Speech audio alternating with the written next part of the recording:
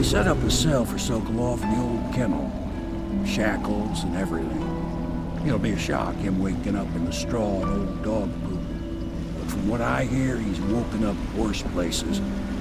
Guess we all have at that.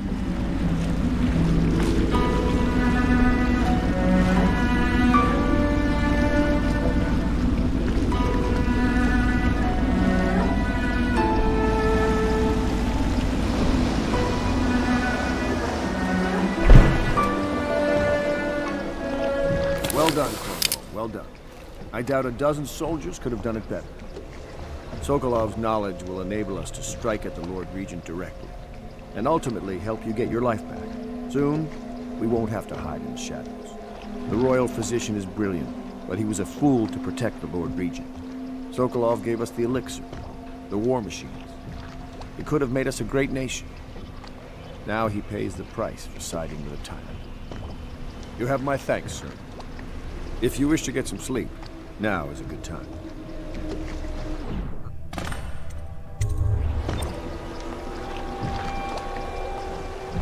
I hope they don't have to hurt him. He's done some good in his time. Made that elixir against the plague, he did.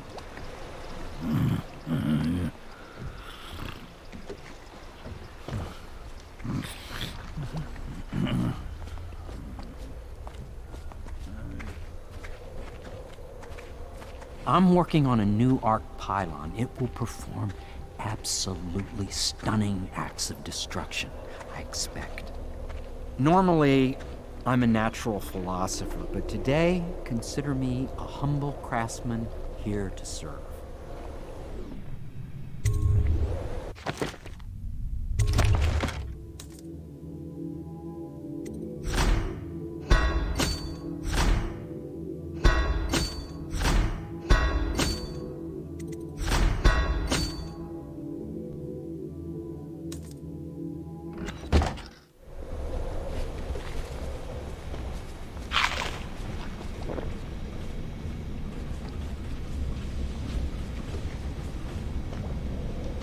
Logic is flawed, anyone can see that. And not an original idea to be heard. His notes are a mess if he even keeps them.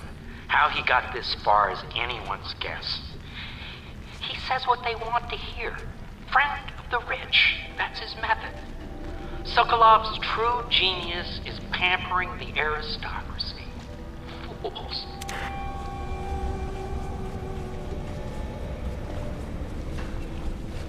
Now that we have Sokolov as a guest, ask him how he deluded the Academy into making him royal physician. Ask him how he stole my elixir formula. Will you do that for me?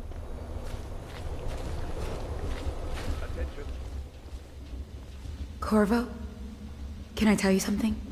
I have a secret retreat nearby that may come in handy if the city watch ever kicks in the doors. It's an abandoned apartment across the street from the bar. I don't think anyone else here knows about it, but I'm guessing I can trust you. The key is stashed under my bunk upstairs.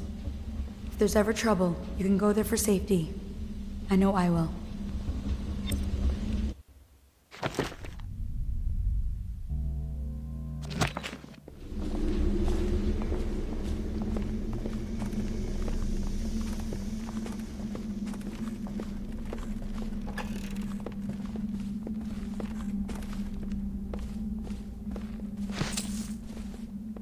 Lord Pendleton Memoirs, Chapter 41, in which I bed two of the Boyle women and only missed the third by virtue of some inclement weather. It was the month of rain, and to counter the gloom, the Boyle ladies hosted 3 nights of merriment by invitation only. Lydia was most fetching in lavender pants and a tunic of yellow silk. She was pleased with me from the moment I walked in the door, with my manservant bringing not 1 but 2 cases of effervescent wine from the south. In fact, I had come laden with gifts, such that all 3 Boyle women soon took notice, and they set out to make me more than welcome. We uncorked the wine right away, and as night fell, we... Wallace! Confound these interruptions.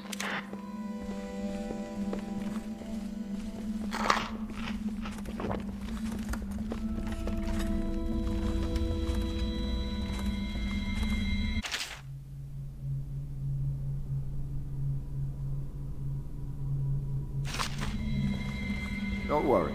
We won't start the interrogation without you. The royal physician is badly shaken up. I'll have the servants see to his new quarters.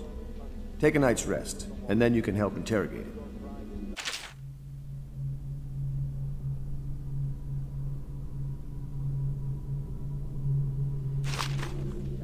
Property and rights of We're getting closer to reaching our trying goals, time. but our position is becoming more dangerous.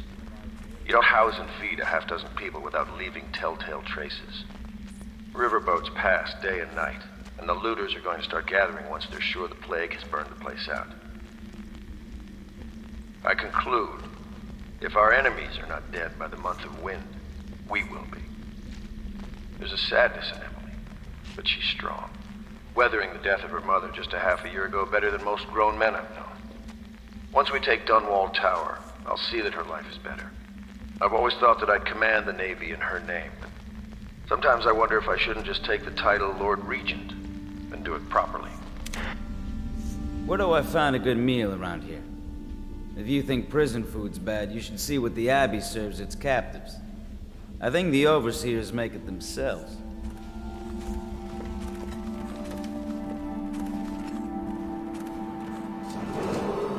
Attention, Dunwall citizens. You are required to boil any water from public fountains or the river. Anyone who has consumed untreated water must be reported to the Watch.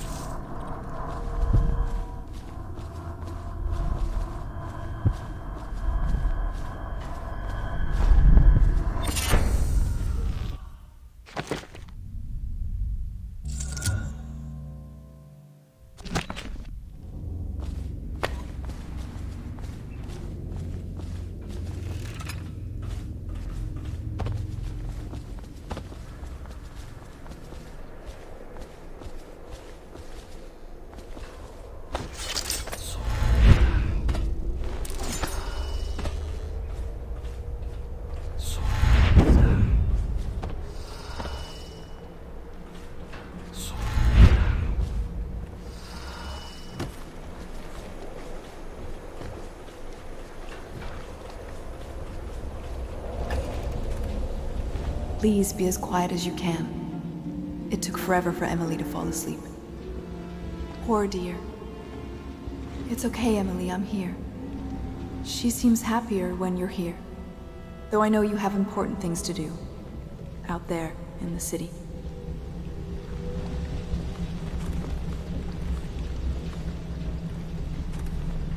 There's hardly a need to work on table etiquette. She knows it all, even if she chooses not to employ it. She'd rather hold her spoon by the wrong end and pretend it's a sword. Then suddenly she changes and she's all manners, asking for a tea party. I tried to oblige her, but I have little to work with. No proper plates. Instead of a cloth napkin, I've only the bar rack. Ale mugs instead of teacups. I've asked for things befitting her, but they have their minds on other things. For now, Emily and I decided to make a pretend dinner using paper and little things she's found here and there. On the floor, I suppose. Not right for a princess, but it'll have to do. She still has bad dreams, though it's understandable given all she's been through. Sometimes she calls out your name. Sometimes she cries for her mother.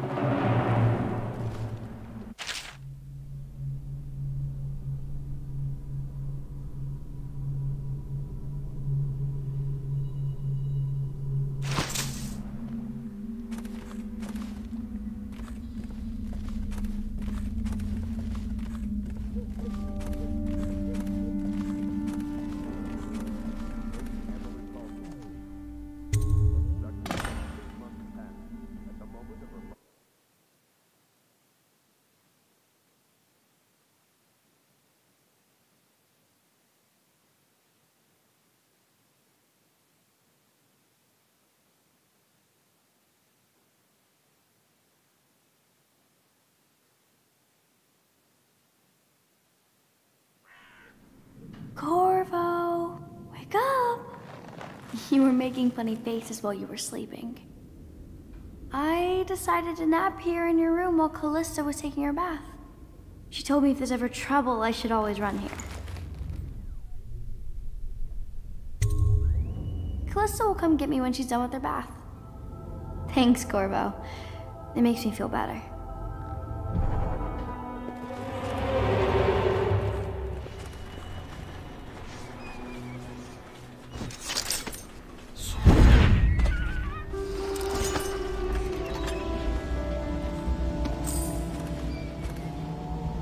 Dear Uncle, it's been a while since I've heard from you, and with the way things are going, I can't be sure we'll see each other again. I just wanted to tell you I'm doing well, and I'm safe, for now. My job, caring for a young girl, is better than I expected, though she can be very trying. But I'm treated well. There is enough to eat. I fare better than most, I suppose. We are the last of our family, Uncle Kurnow.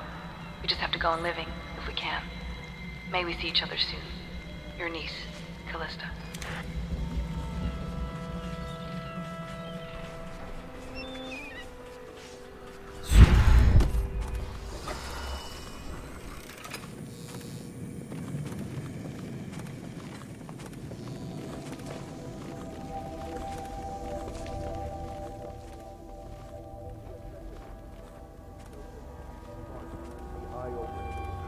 Let us all praise their choice. The dance of investiture will take place without... I know it looks... I was inventing a new kind of lock. The tumblers, shaped like snowflakes. Okay. The truth is, there is no snowflake lock. I was just, you know, looking through the lock.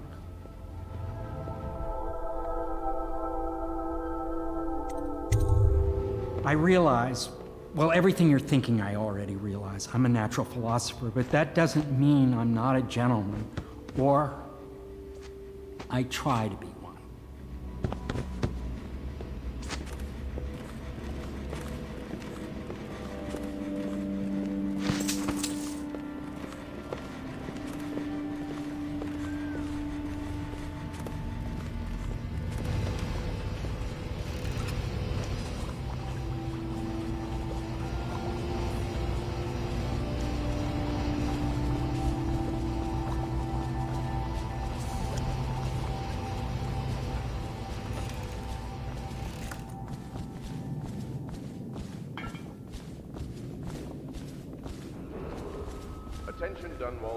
Good morning, Corvo.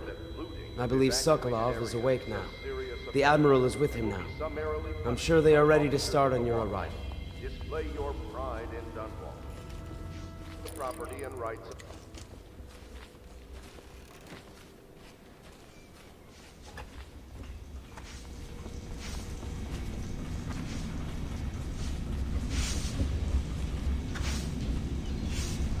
What will I say when Sokolov has passed at his funeral? Something like this, perhaps. Sokolov is dead. Gone forever. We were rivals at the Academy, yes. He was jealous of my agile brain and youthful energies. But he's dead now. And what can I say about him? Sokolov, he did improve on some inventions. He did well for himself in his way. He had many admirers among the aristocracy, especially those who lack a solid background in matters of natural philosophy. He was a painter of portraits. They say his work was genius. That remains to be seen. Time will tell.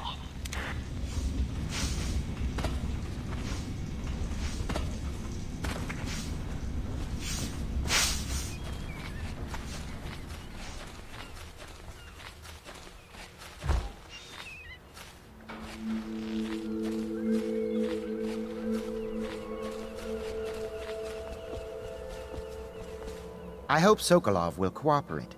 I'd hope to have him paint my portrait again one day. Just me this time. It's not that I object to holding Royal hostage physician, for a while. I believe since you he's and been able Corvo to knew Lord each Regent. other in former days. Unlike you, our friend Corvo knows what loyalty means. I am loyal to my inner spirit. You are the one consorting with the most wanted man in the Empire. It's my belief that Corvo was innocent in the death of the Empress, and the former spy master, or the Lord Regent, as he calls himself, is a ruthless tyrant bent on destroying this city, the heart of the Empire. You are mistaken if you think there's love between me and our Lord Regent. But whatever you intend to do here, I assure you, I am beyond petty scare tactics. If I don't scare you, Sokolov, perhaps these rats will. Even if they don't carry plague, I've heard of a swarm of rats stripping a child's body to the bone in half a minute. I've heard worse. How long do you think it'll be before you talk? Before you beg to talk? Rats? Is that the company you keep now, Admiral? It's the company you keep that interests us, Sokolov. We know you painted a portrait of the Lord Regent's mistress, the very aristocrat who is funding the military with her fortune. She is the key to the Lord Regent's control over the city, and we must have her name. Sorry, Admiral. I cannot help you.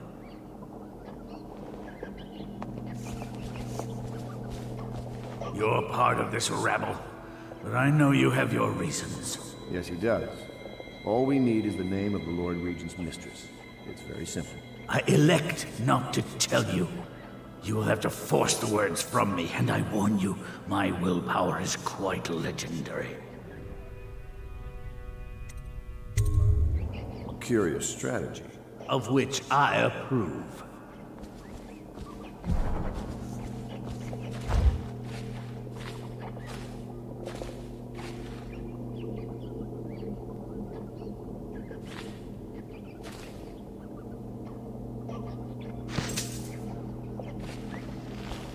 I could use a drink. Not the swill to be found here, but the fine spirits.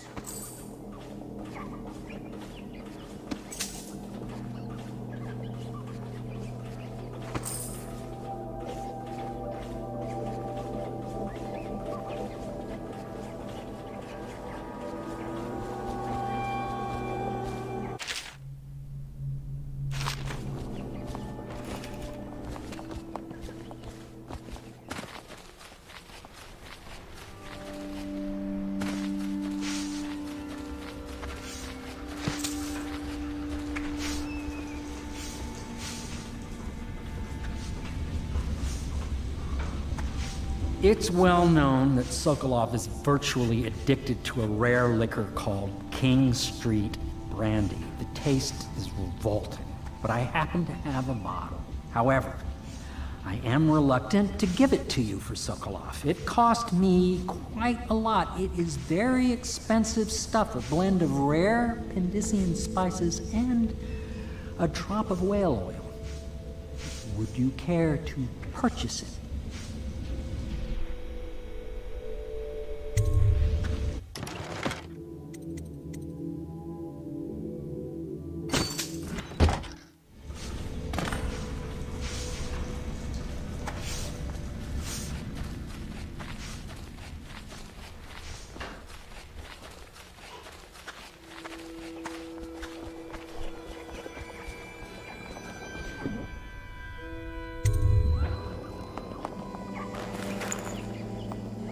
King Street Brandy?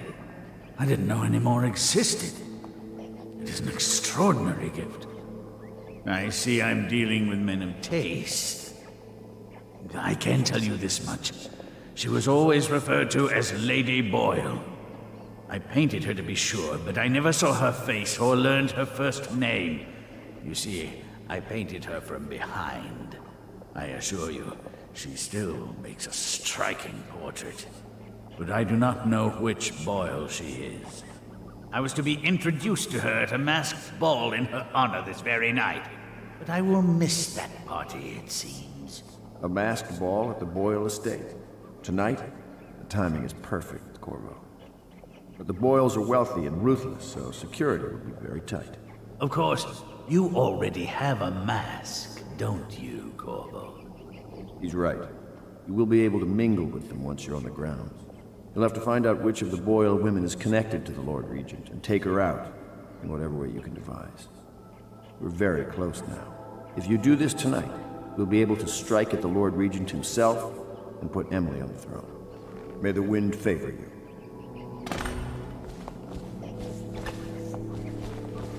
I hear you're off to the Boyles' little bash tonight. I have just a tiny favor I'd like to ask you. Could you give this note to Lord Shaw? You'll know him. A rather brusque man wearing a wolf's mask. In fact, he may be looking for me.